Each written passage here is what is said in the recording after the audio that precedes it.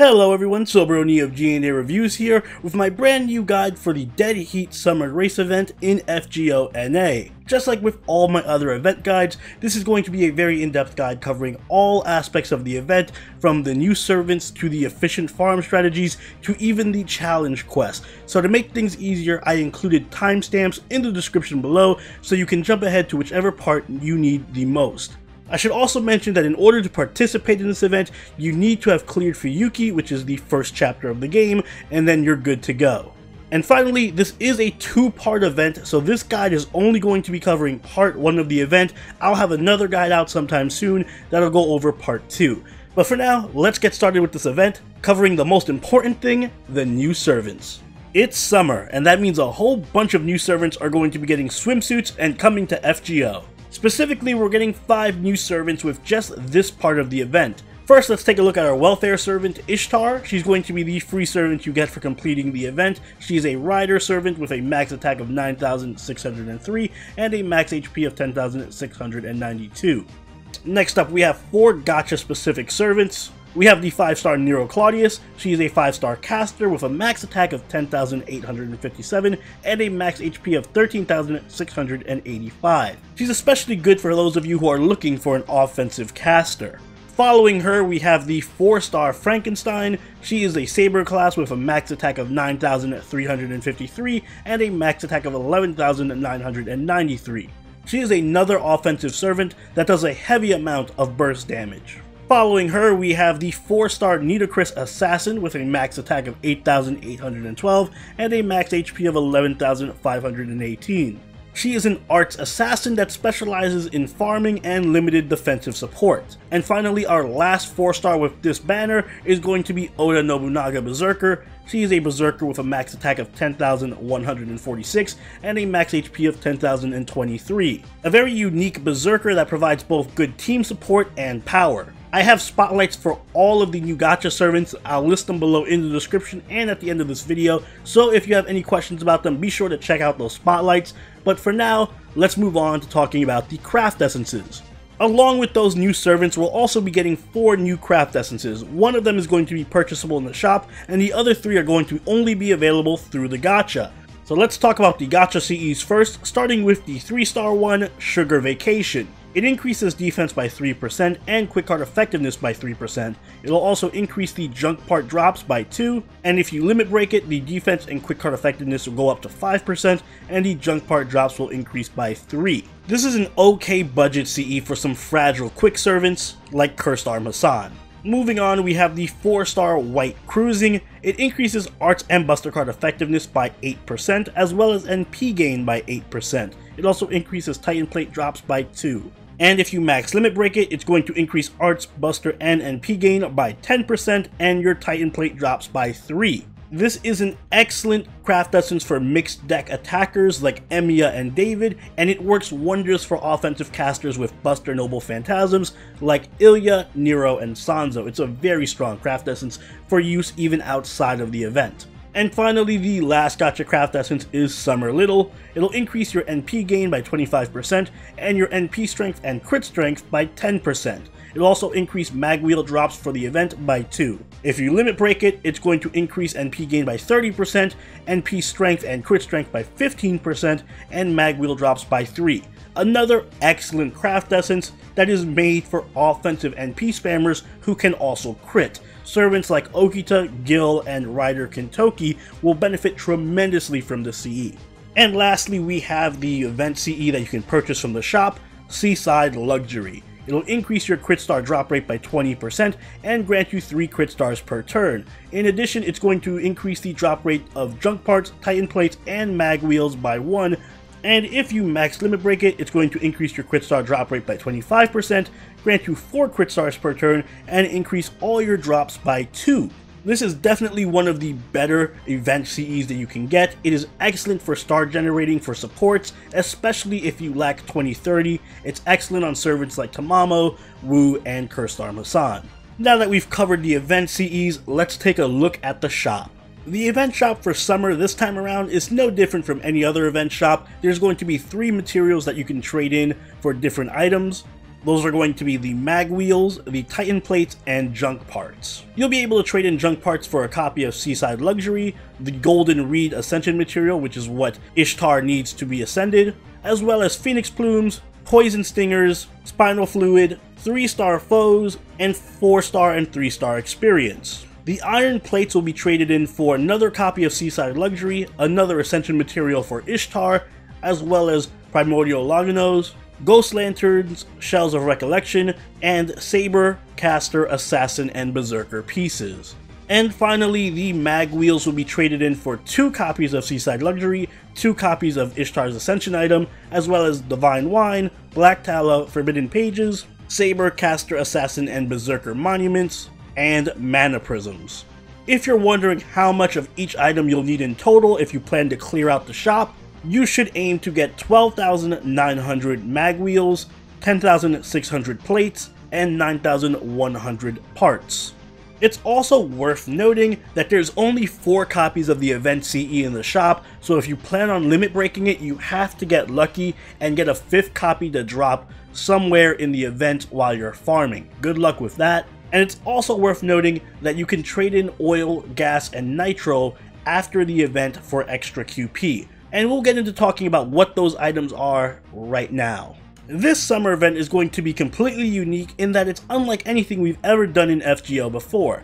It's going to be a race between 6 different teams across 4 different rounds. The teams for this race are going to be Tyrannical Shooting Star with Nero and Saber Alter, Electric Steam featuring Papa with Fran, Prefect of Public Decency and Monk Sansa with Raiko, Satisfaction HTE with Helena, Killer Demon of the X-Heaven with Nobu, and Desert Beauty with Nidocris. These 6 teams are going to face each other in a heated race, and you will be able to support whichever team you want and help them to victory. Depending on which team wins each round, you'll be rewarded with something unique. So how does it work? Each round is going to have 3 different free quests available for each team. These free quests are going to be called aid battles. Whenever you complete an aid battle for a team, you're going to be awarded with points, and they're going to be pushed further ahead in the race. So the more support one team gets, the more likely they are to win. This is going to be a server-wide event, very much like a raid event,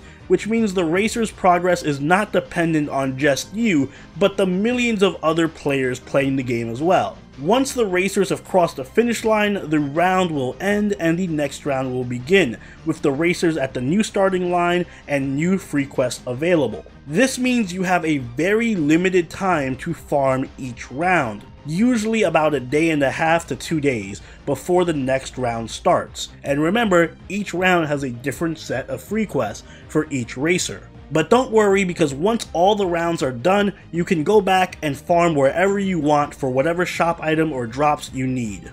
The biggest catch about the event though is that each racer is going to give you a different reward if they win. They each have a specific Ascension Mat that they award you every round, and if they come in 1st, 2nd, or 3rd place, then every player will receive that Ascension material. For round 1, Nero's team is going to be giving out Scarabs if they win, Helena will give out Chains, Nito will give out Dragon Fangs, Fran will give out Black Tallow, Nobu will give out Phoenix Plumes, and Raiko will give out Seashells.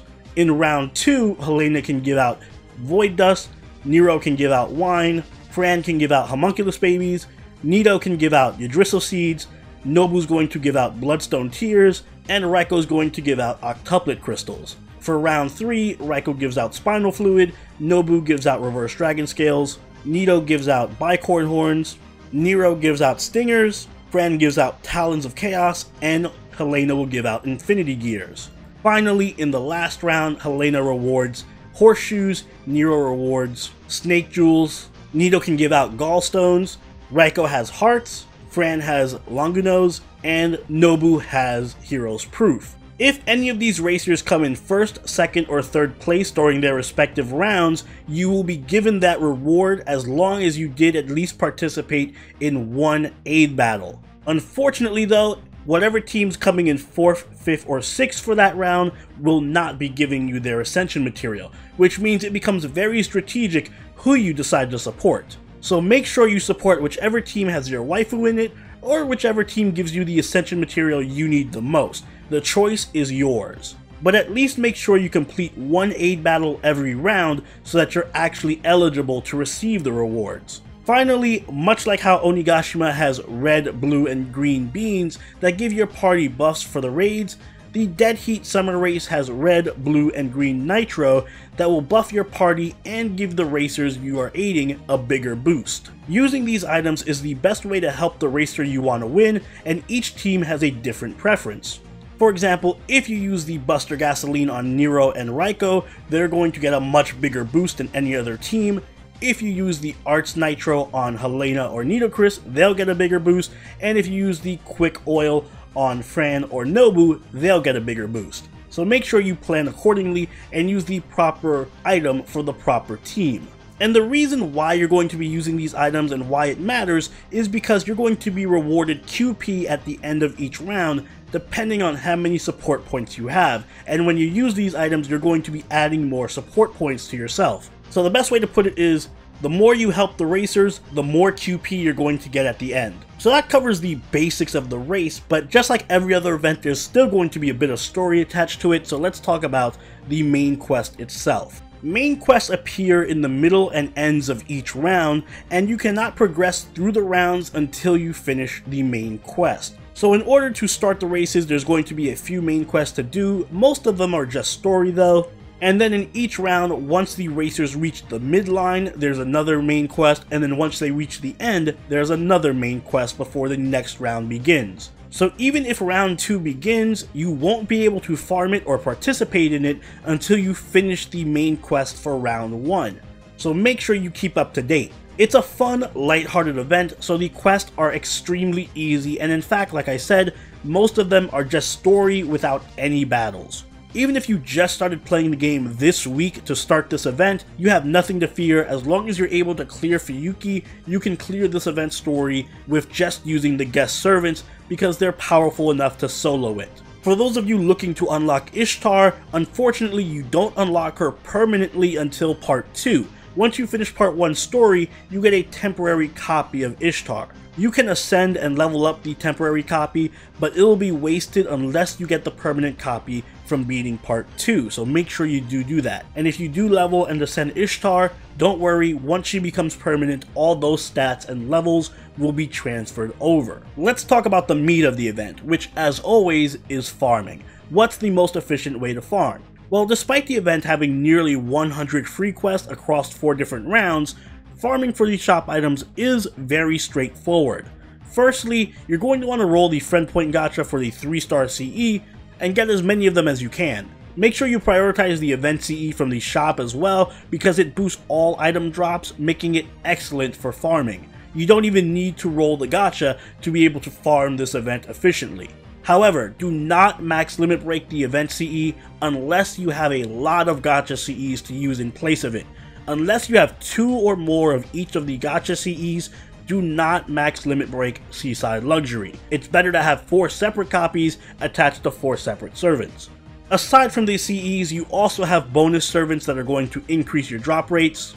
All of the new servants are going to increase your drop rates by 2, that includes Caster Nero, Fran, Ishtar, Assassin Nito, Berserker Nobu, as well as the Part 2 servants, which are going to be Maid Altar Rider, Helena Archer, and Raiko Lancer. On top of that though, a bunch of servants also are going to add +1 to all of your drops. That includes Archer Arturia, Orion, Moriarty, Tesla, Summer Tamamo, MHX, Sanzo, Caster of the Nightless City, Atlante, Anon Mary Summer, Kyohime Summer, Rider Mordred, Assassin Skahawk, Thomas Edison, Caster Marie, Eldorado Berserker, Ruler Martha, Bodica, and Babbage. So I do recommend using all of these servants in your team if you have them whenever you're farming. Even if you put them in the back row, you're still getting that +1 or +2 to your drops. As for what places you want to farm at, the best places to farm each shop item depend on the round. Of course,